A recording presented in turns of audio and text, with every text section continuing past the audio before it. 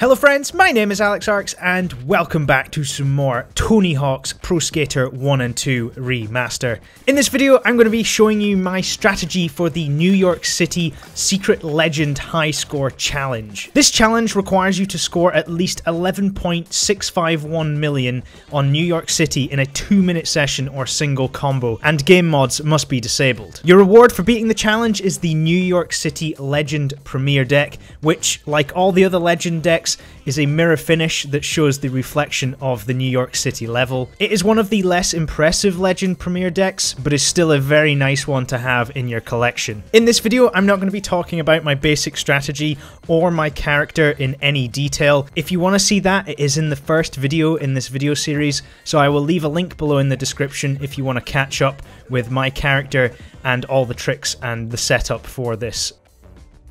New York City. So to start off with, we need to get special and then jump down into the park. When we go off this big ramp here, make sure you're facing to the right slightly, pull a special grab trick, level out with R2, and then grind along the wall. We'll make this gap here, enter a manual, and then we're going to use the speed off this ramp to pull another special.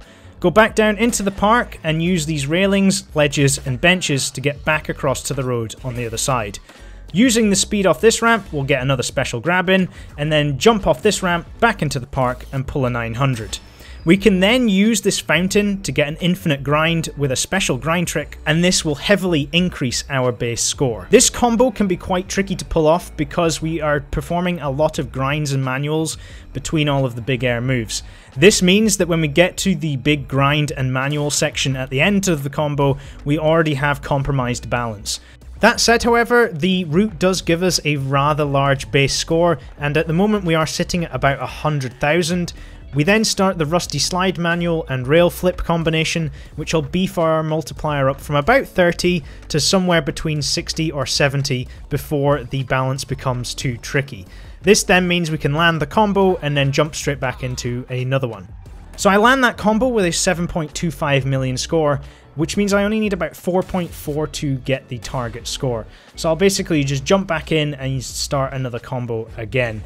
Now you'll notice here I actually end up fluffing the combo off this ramp by failing the revert. This is something that I found happened quite a lot, and I don't know whether it's my controller or my perception of landing that ramp, but just be careful, you need to land the revert off that ramp. Now I do actually have enough time to start the combo again, so I get back in and do it again. And I actually 900 off this ramp this time, and this can be quite tricky. As you can see, I land facing quite far to the left, which obviously helps me, but you need to be careful because you don't have enough speed there. You can come off a bit awkward with the 900 with the direction that you face. I do manage to avoid the taxi there. You can get unlucky if you totally mistime it. However, if you pulled off the two combos flawlessly, the way I had to run my first one, you shouldn't have any issues with the taxi. Once again, you can see I am struggling with the balance bar just because I have already done quite a lot of grinding already. And coming off that fountain grind can be quite tricky because you need to line yourself up in a way that you're not going to shoot into a wall or one of the lampposts and end the combo prematurely. So you might see me go shooting up that ramp like I did there, or I kind of come off and curl round while I'm in the manual. Just as long as you don't hit the wall too hard, you shouldn't end the combo coming off that fountain.